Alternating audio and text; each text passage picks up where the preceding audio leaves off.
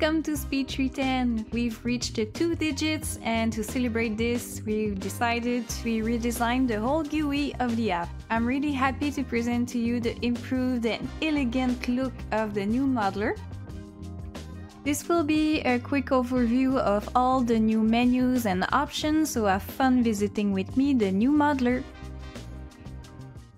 Here we have the new open window dialog. You already saw that in 9.5, but I thought it would be a good idea to go over it again. So when you click on new tree, you have access to our samples that have no textures, but it can be a great way to start your tree. There are already some generators placed in them.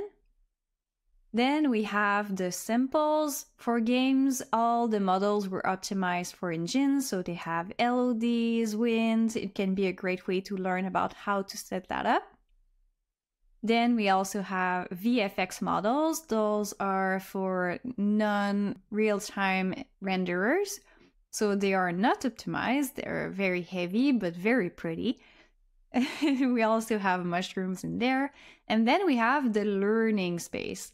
I think this is super interesting if you have a question and you're not sure how to go about something. So here you're going to learn more about our photogrammetry process, how to use forces. We also have our new samples about rules. We have both of them. Go check that out. We also have custom spines, so you can import your own hero mesh and add curves to it, which is super cool.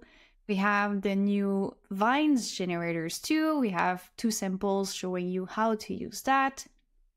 And in the line of what is new, we also have the new reference generators, which are really useful if you want to declutter your generation window. And we also have linked to our tree library, our video tutorials, and our documentation. First, I'll open one of our samples. I'll take the forest one. Here we have our tree. So you see it's looking kind of the same but different at the same time. We moved the stuff around. Now the 3 main mode, generator, node, and freehand, are in the top left. We used to have those 3 little icons that look like a tree. Now we have those ones that are more representative.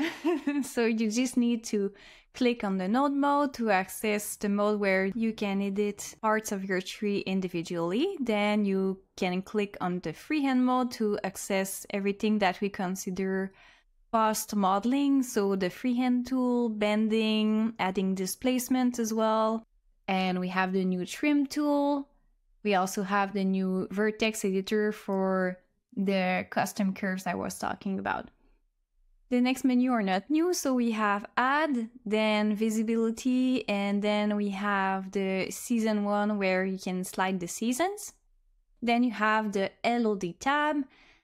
There you'll find resolution for VFX samples, and you can activate dynamic LOD if you want to bring that into an engine. As a reminder, if you want to do that, you should convert your batch leaves into regular leaves. Then we have the scene object menu where you can add or select forces or collision objects, scene cameras, and also projectors, and mesh helpers that are really useful to add curves to your custom meshes.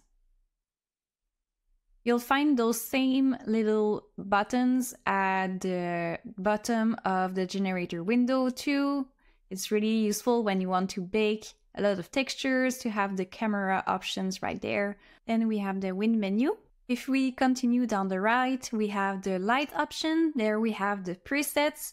I really love the new neutral one, which is super useful to see the colors before exporting your object. You can change the shadows and then bake the ambient occlusion. You can also do that there. Then we have the render modes. You can see the wireframe or the wind waves, or check if your saturation is alright, for example. Then we have the show options where you can decide to hide leaves or fronds or any part of the tree. Then the gizmos, and then we have the zoom. Then the collision that you already know, so it's a great way to optimize your tree to remove leaves that are touching each other. And we also have the new shade pruning. So this is a pruning that is based out of the AO, so all the leaves that are more in the center of the tree will be removed. So it's a great way to remove a ton of polygons and have actually a better silhouette because it will look less dense in the middle of your tree. Then we can move to the different panels. First we have the material one, so it's pretty much the same. The one that really changed is the cutout mesh editor. So let me just open that. Not with that mesh though, because that's an object, imported object. So if I choose another one and then edit, I can choose the proper texture and there you have it. So this is the new edit cutout window. You have all the same options, but displayed differently, so it's more ergonomic for you. Let me just remove everything. So you have the option to add points, as always. Then you can select some of your points and move them together. You can remove points with the eraser. Then we have the mirror option if you just want to do one side if you have a symmetrical object. And then you have the option to surround your texture with all points that are generated. Then we have the straighten tool. So it's the same as it was. You can make it straight and then revert. Then we have anchors. So the first one is to add your anchors. The second one is to remove them. And the third option is to revert everything. Then we have the paint mask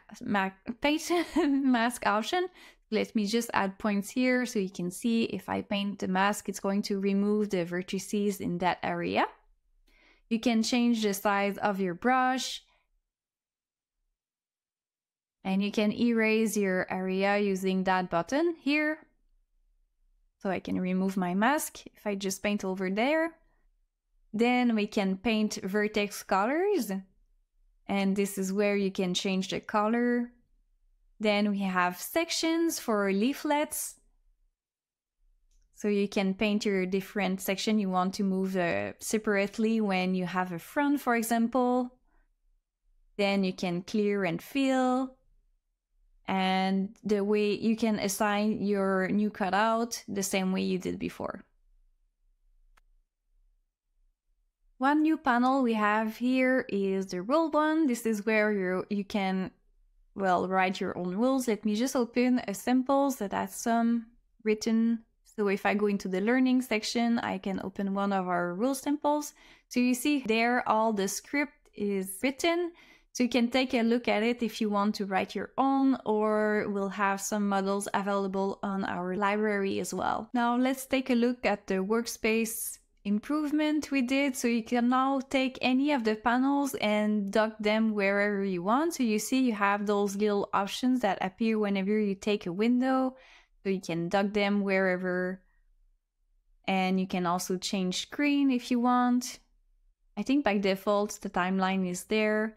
But you could take the material window and put it over the generator one if you want. Whatever works best for you, you can now do, which is super useful.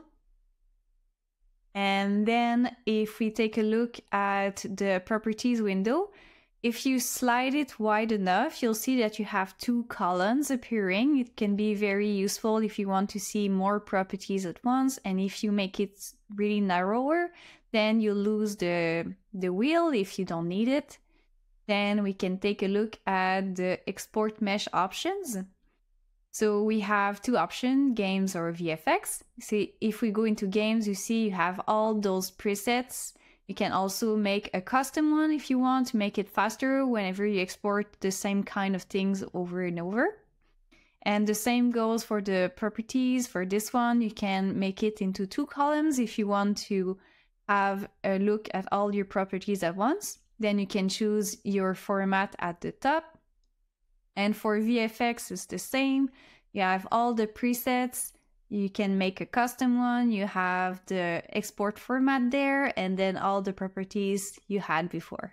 One last thing I would like to cover is the new arbitrary scale option we have. So if you realize that your scene is not at the right size, you can go into tools, then arbitrary scale, And this tool is really amazing because it's going to scale your collision, your properties, your values, and everything together so it stays coherent and it doesn't break your model, which is awesome. So this is one of the new ways you can scale. We also have some options to change your units, either directly in the modeler on or when you're exporting. So this concludes my overview of the modeler. I didn't go into too much specific. I will release tutorials about how to use all the new tools and features I've talked about, so stay tuned for that. And I hope you appreciate as much as us the new look. Have a great day!